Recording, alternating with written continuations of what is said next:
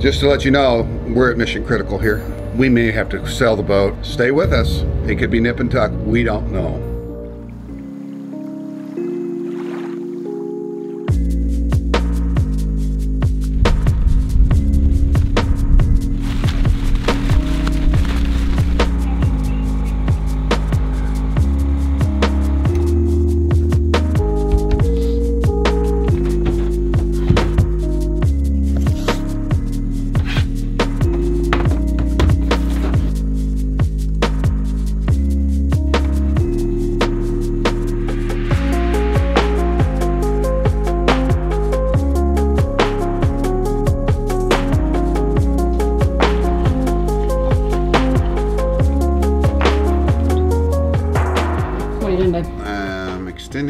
Getting our applications filled out to extend our visas in Fiji for 60 days. We can have a 60-day extension. Our visas are expiring on the 22nd, and since we don't know if we're going to be able to get into Australia, we need to go ahead and extend this before they run out. You don't want to be behind the game there. So. And how long have we been here?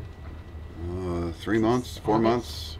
Yeah. July 8th, or is that one? No, July 22nd. I don't know.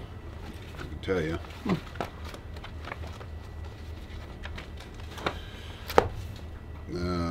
7/24. Yeah. July 24. Yeah. So we did celebrate July 4th in New Zealand. I just don't remember it. Yeah, July 25th was the. Not that they celebrate July 4th, but.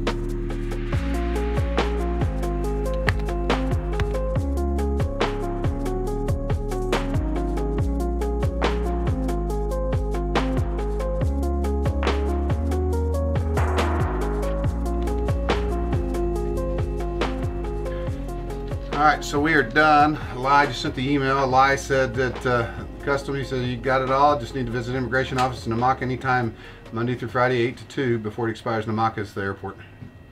Cool. Right. Alright, so that's good. So visas are in. Go pay for the extensions and be done next week. Okay, so I guess we're staying at least. Unless Australia opens up. And we sent it, I spent 4 hours filling out paperwork for Australia the other day. Did you just post that? And so we'll see what happens. Yeah. Alright, done. Yeah, I'll let it float away. I'll let it float away. I'll let it float away. Float away, float away. Yeah, I'll let it float away. I'll let it float away. I'll let it float away.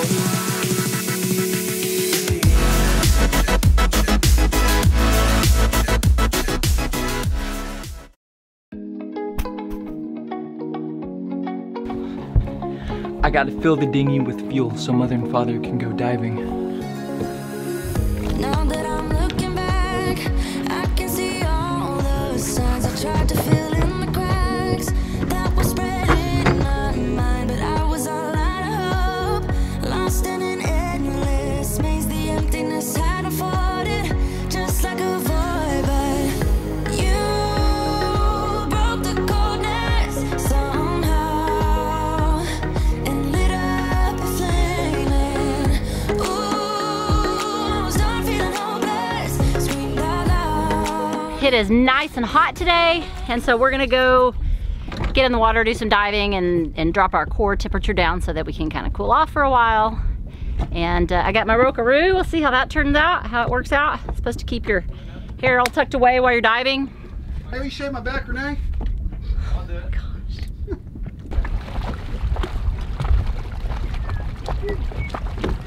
Hey, you wanna go diving? No. Okay.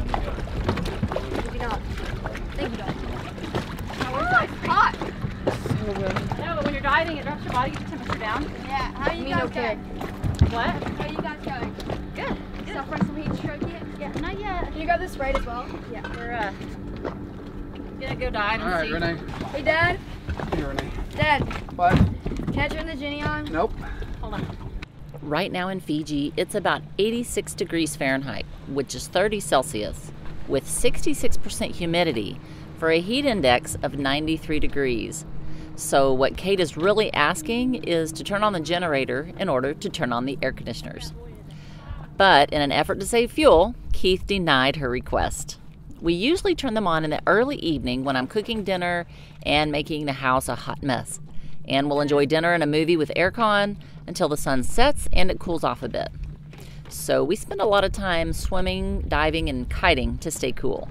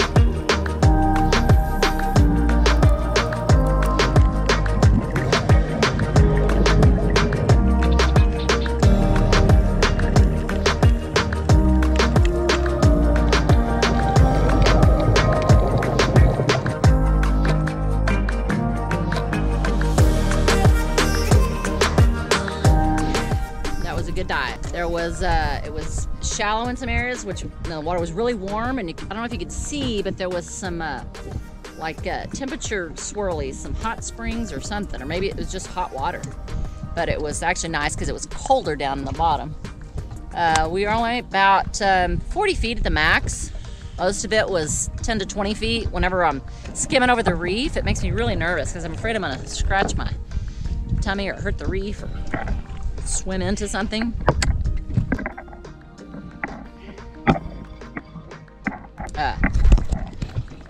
It's a good dive. It's a good way to drop the body temperature so that when we get back to the boat, we're not burning up and melting.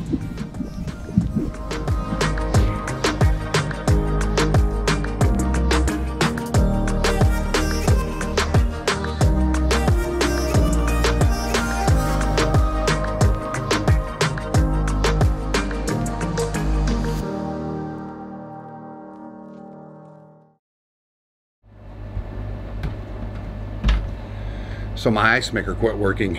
We may have to sell the boat. If they can't get my parts here for the ice maker, we can get rid of a lot of things on the boat. The kids, the wife, we can't get rid of the ice maker. Just to let you know, we're at mission critical here. So Apollo 13, we've got hundreds of people back at NASA working on this. We have to get the ice maker back working. Stay with us. It could be nip and tuck, we don't know. I'm gonna get my voltmeter out and I'm gonna test there's a solenoid valve which lets water into the ice maker and out, and I'm gonna test that and see if that's working, see if it's, and I don't know how it's supposed to work, so I'll probably have to call Challenger Yachts down in New Zealand and talk to their tech and figure that out. So let's get after it. All right, so this is I guess this is a solenoid valve, it's electrical. This closes and opens the water coming in from the water tanks, and this goes up to the ice maker, which is here. And I'm able to manually put water in here, and the ice maker cycles and it'll spit the ice out here once it's frozen. So now I got to figure out if this thing's faulty. If this thing's faulty, I can get one of these shipped in here probably pretty easy. So I'm going to do two tests. Number one, I'm going to test the voltage coming in here. I don't know what that voltage is supposed to be, so I'm going to do that right quick. So we've got 44 volts coming into that. I don't know if that's right. The power's off. I don't know why that's doing that, unless there's some kind of capacitor in this thing that's keeping this energized to keep this valve closed. I don't know. So I got voltage there. When I turn on the ice maker, I get 60 volts there. And it's alternating current, so I'm not worried about polarity there. The thing freezes fine. So now I'm going to check, and I'm going to do an ohms test on this little thing right quick. Alright, so I'm going to attach my leads to this solenoid. And then I'm going to change this over to ohms, and if it shows open line, which it does on the meter, and you guys see that open line, that must mean that there's a broken, this is not good. That should show some kind of resistance in there, and it's not showing any resistance. So I'm thinking this is bad, but I got to call Challenger Yachts, the technician who just did this, and find out if that's correct. If that has open line in that means that there's no connect, the wire's not, the juice is not flowing through that. I'm out of command. I mean, I can manually put water in here and make ice, which is fine. Yeah. Well, you just dump a deal in every time you think about it, and it'll fill up with ice. Yeah. So that's what we'll probably end up doing. And then I call them and see if I can get the part, and talk to them and verify that that is the problem with the Where are part. they at? Australia? They're in New Zealand. New Zealand. So we'll check that out, see what we got going. Ice maker's pretty critical for our family. It's super critical. We don't do things without ice makers. We cease to function without the ice maker. Sometimes I climb down in the ice maker and just cuddle up. There we go. Hey, last March we were in New Zealand and we bought brought a U-line ice maker to you, and I had to buy a new one because you said the old one was too much to repair. So we got our new ice maker because the old one was too corroded to repair. So now we're putting the new one in. It cost us $1,600 US. And that was March. And so the ice maker's quit working. We're up here in Fiji right now, and it looks like it's the that solenoid valve that lets water in and out. Because You got a 110 volt or 230? 230. 230. Yeah, Okay, I will try. I will apply 230 to that and see what it gives. sure. Okay.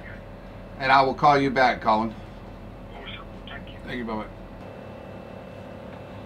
I need to run wire. I need to run a 230 wire, some leads to that.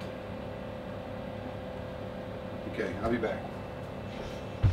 Alright, so what I'm doing is I'm building a little jumper so I can plug this into 230, and then I can put the other end on the solenoid valve to apply 230 volts to see if it actuates. And that will tell me if the solenoid's good or bad. And then and it's not that, then it's micro switches on the camshaft, and I got to call this guy back.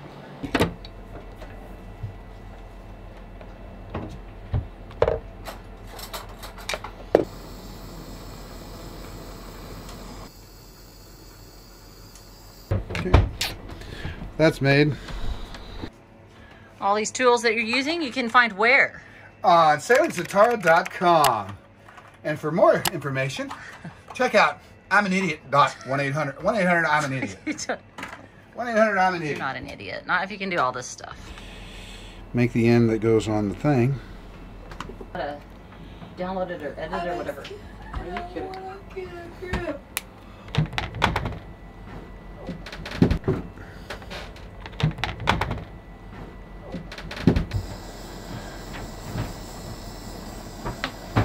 Now I've made a jumper that I can plug into 230.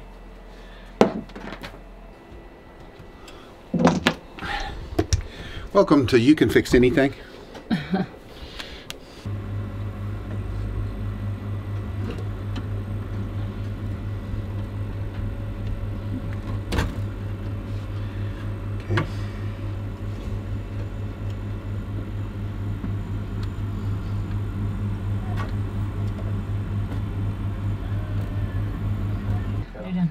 So we got 232 volts going to the solenoid, but I got no water going in. So what does that mean? It means that the solenoid's bad. So we've got Colin fixed this up. He's sending me a new solenoid. We did a test. Seems like it is the solenoid. So we just need to get it. He's going to ship another one. Hopefully we'll have it by the end of the week. And I can put it on and it'll all be good, and we'll be back into ice business. Good morning. It's Wednesday, and me and Keith are off to the immigration office to finalize our visa extension so we can stay in Fiji for a few more months. Well then, don't be different. Good morning, Sam. Good morning, ma'am. How are you? Excellent.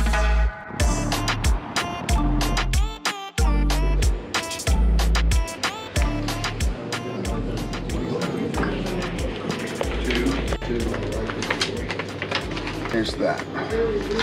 What else do you need? How much is your rate? July 24th, right? There you go. How much is it each? 91 PT dollars each, times 5 is $455. Almost done? Almost done. Got to come back and get our passport stamped. Okay. You given your contacts, any email or phone contact? Yeah. If you don't mind, you can write your email and phone contact. Thank you, Vanessa. All right, so we're set for another 60 days. Our visa applicant. We got to come back and get our passport stamp, but we've got the receipt. We're good for 60 days, but we're not covered on insurance for a named storm. We're covered for everything else, just not a named cyclone or tropical storm. So here we go. So if something starts to come through, we're just gonna. Hunker down in the mangroves, and we got denied again to Australia, but I think you applied one more I time. applied one more time. The American consulate's working, and it's not a big deal. If we have to stay in Fiji, it'll be okay. I'm not really worried about it. We just want to change the scenery if we can. So. Yeah, get somewhere we can get the lithium batteries installed. And new engines put in. Yeah. Yeah. So. So all right, see ya. See you when we see ya.